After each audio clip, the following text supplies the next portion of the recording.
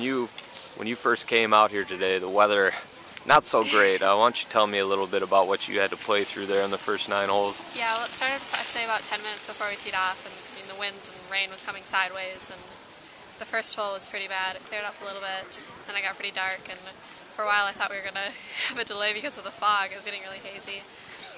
I don't know, it was just pretty bad for the first few holes, but it cleared up, and it was nice for our last 9, definitely. I mean, as a senior, knowing this is your last round, I guess how frustrating was it to have to play through that? Well, I mean, we knew it was coming. It was weather reports for the last few days, and so I was prepared for it.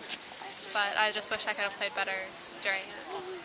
Still, the last 9 holes, you play 1 under. You're going to finish 3rd place here. You know, what was the temptation like to just kind of throw in the towel and give up there on the last 9 holes? Was there any? No, yeah, there was nothing there. I know I want to kind of go out with a successful round, but it's actually really ironic. My first high school round was at Trappers Turn in the Dalles, and I shot a 77. And then my last round here, I shot a 77. Sure, sure. What's 3rd place mean to you? Obviously better than last year, but I mean, you probably came in here looking for a title, I would imagine. Yeah, I mean, I was hoping to contend, and Jessica and Annika I knew would be strong players, and they were always right up there. But between my brother and I, we have 3 seconds, a 4th, and now a 3rd, I guess. So we're close. But Sure. Well, that's all I got for you. Thanks a lot.